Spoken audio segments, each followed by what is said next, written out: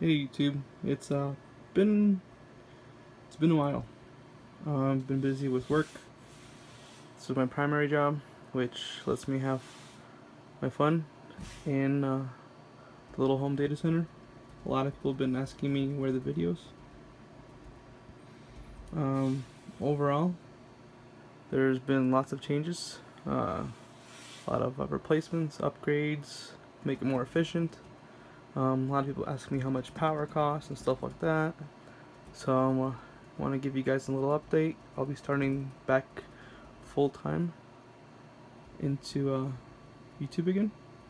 So let's get started. So as you guys can see, I have one host with two Xeon E5 2640 CPUs, 2.5 gigahertz. It is an R720.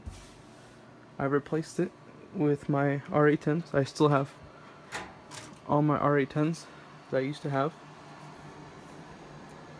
but just for 24/7 performance, it's more efficient to run a R720.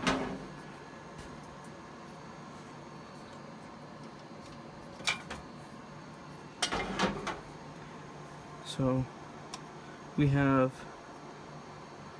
3 terabyte drives in here. We have it in RAID 10, so parity you got and redundancy, mirroring. So for VMware, RAID 10 is probably the best thing you can probably think of.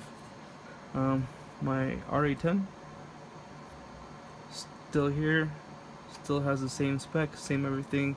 Just keep it off because idle power is 330 watts, whereas my R720 is a big drastic difference of 168 watts with over 27 VMs running full time. I am going to upgrade the memory to this. Probably make around 256 gigs of RAM, or probably 128. Double up from the 196 to, I'll see what it goes to, but still have the edge router. Got my WAN, my DMZ, and then I have my fiber SFP going to a virtual PF sense on here. I used to have this one, but this one's been giving me little hiccups, so I keep that off for now. But I have a VM, runs flawlessly. It is on the host. Other than that, good performance. I think it has 2 vCPUs and 6 gigs of RAM. This is a 2000 VA UPS. This is a 1500 or 1000, I think, VA. So this one does the server, this one does the switches, and the Comcast modem business gateway. And it's just a switch laying there. It's a 2960G Cisco. Just a hard drive. Got my little. This is all the hot wiring in the house. There's a few other ones that I've wired, but they don't even plugged in. They're just empty. Let's go to the back now.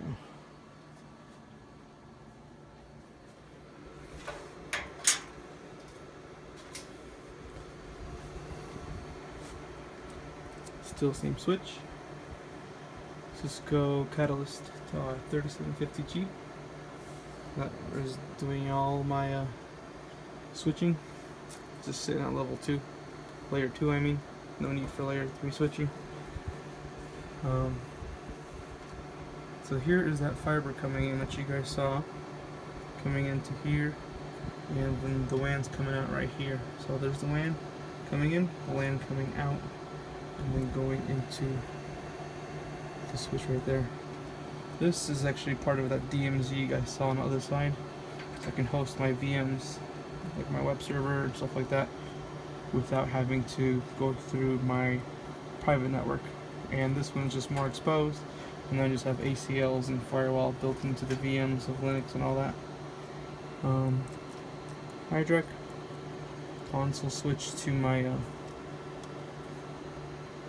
the switch 3750 VGA. We have 4 1 gig onboard Ethernet. I do have 2 1100 watt power supplies. I upgraded them. Reason why? I want this server to have a GPU. The reason is I want to do some VDI and stuff like that. I've purchased a K10 Tesla before, and I've installed it into these two slots here. Problem is the K10 does not do VDI for VGP for VMware, so I had to return it, which was around $500. And I was like, okay, let's buy I think it's a K80 Tesla vGPU, but they're almost $1,500 to $2,000, and I'm like, nah, I'd rather just build a new gaming computer or something, just hold off on that project. There's the back of the R810. It is currently unplugged, no need for me to keep it in. There you go, there's my color coded for the UPS, which one? And these are APC strips. So other than that, there's a little update for you guys. Stay tuned, subscribe, like, and thanks for watching.